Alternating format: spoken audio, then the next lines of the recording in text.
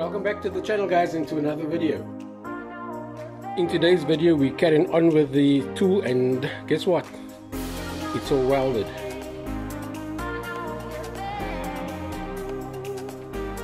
So I'll be sticking this into the lathe to do the next phase of machining.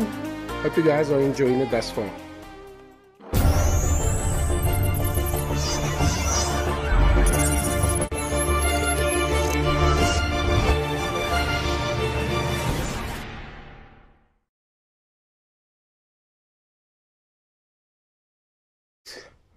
Within a welding job, you have a certain amount of pulling that takes place, no matter how thick the steel is, no matter how thin the steel is, you always have a certain amount of pulling. So on this job, after welding this and welding inside here, we have, if you look carefully, then you can see there's a slight wobble. You can see there's a slight wobble on this, so that is why I put it on the shaft, which is running through, and then we're going to machine this now. I'm going to machine this through to the shaft. I'm going to machine this lot through to the shaft now.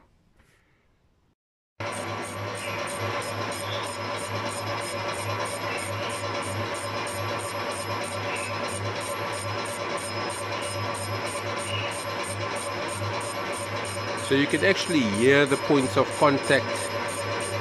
Just shows how distorted this thing is. I'm just machining it through. I'm just touching it. I'm not taking much off. I'm just touching it just through the two faces here to go back into the chuck.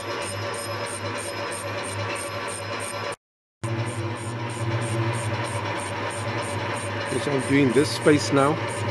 This one is complete. I'm just doing this space now. Then I put it back into the chuck.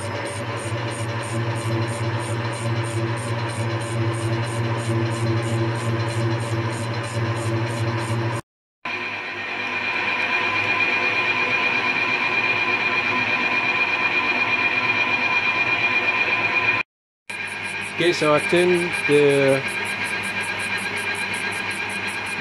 job and I put it back into the lathe. So I'm just now through this again. But all of this distorted a bit with the welding. This face on top is through. The section that's all in the chuck, that is all through now. So now I'm just through this to this face again now. See that.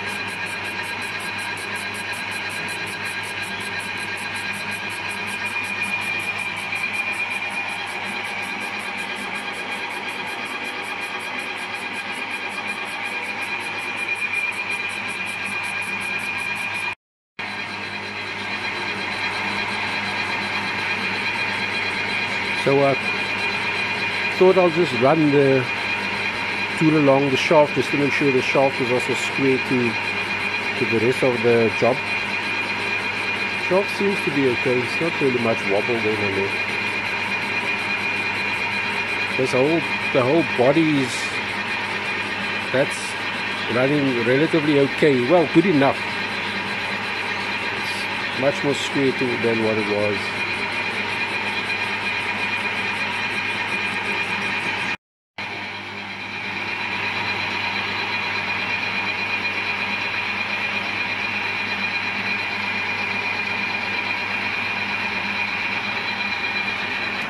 Okay, finished now. Let's have a look. It doesn't look too bad. I'll open this up a little bit here, then we're good to go.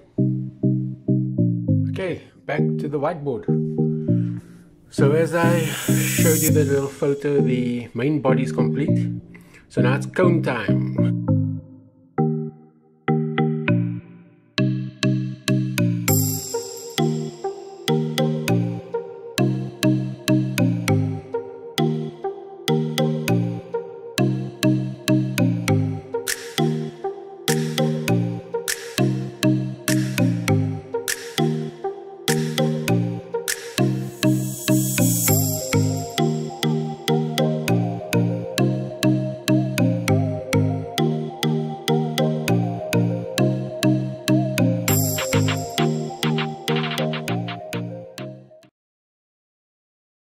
Okay, so I'm at the actual body now, and let me just put this brake disc over here. It's going to set something like that on there, something to that effect. And if I measure this depth down here, that is 25. Say 25 millimeter. Just do another check here quickly. Yeah, that's about 25 millimeter.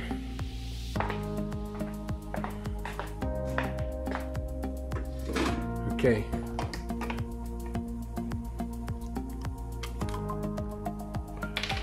So this section here, including the disc here, the thickness of the disc is 25 millimeter. It's 25 millimeter. So in this cone, I think 30 millimeter will be perfect, with a taper which I will still determine. So I'd say from there to there should be 30 millimeter as I kind of worked it out there, and then I'll just run the taper according to what this section is going to be here. In that section right now,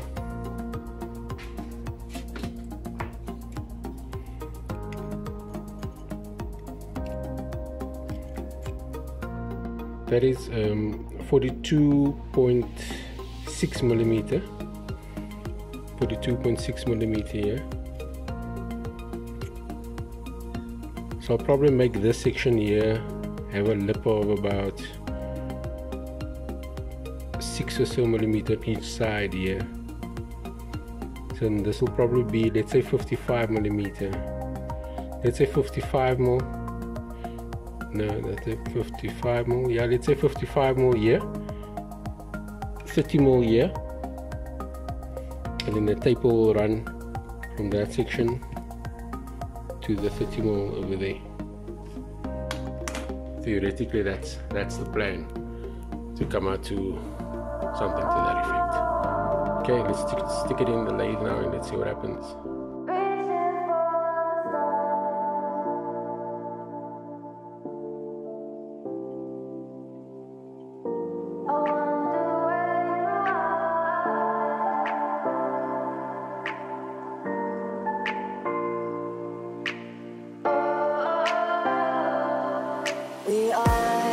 We are dreaming in the dark. We are nothing more than dust.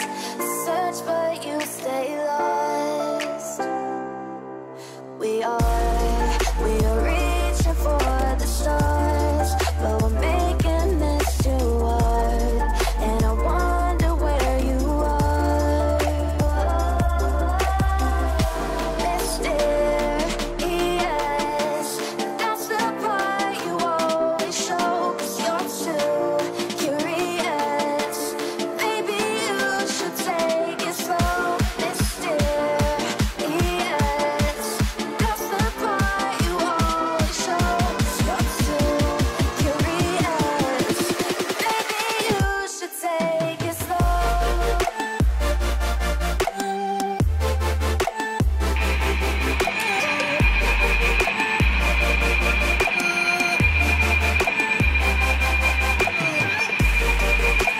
And we're cutting the tape on the toe now. I'm doing that by turning this gear here.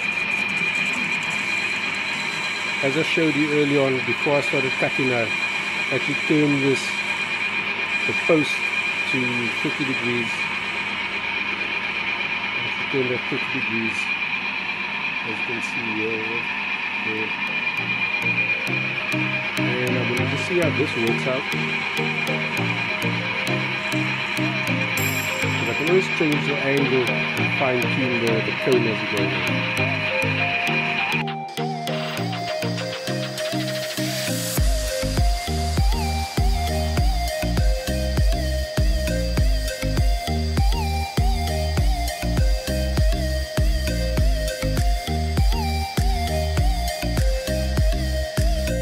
Okay, that's it.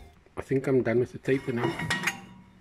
Let's just check how how the discs sit on it.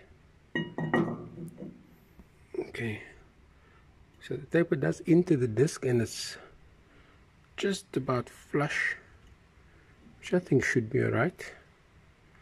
Should any disc be bigger, it means it will carry on in, and there's only like 16 millimeter or something on the inside, so I think that should work. That should be good to go. Okay, let's part it off. Let's finish this cone section off. Okay, that's the cone done, guys. I'm just going to part it off now. I'm just going to cut it off, and I'm going to put this side in the chuck, face that area off, and then let's see how it fits. Didn't come out too bad. Okay, so I'm ending this video right there, guys. I hope you are finding it informative. Could be a little bit tedious, but yeah, I like to explain things so that I know you're on the same page as what I am when I do things. So don't forget to like and subscribe to the channel. Put comments in. It'll be interesting to hear what you guys have to say. Tell your friends about it, tell your family about it. There's a lot more to come, guys. I've got quite a few things to show you. So hit the notification bell not to miss out on any of those videos. Until the next one. Can anybody out there hear me?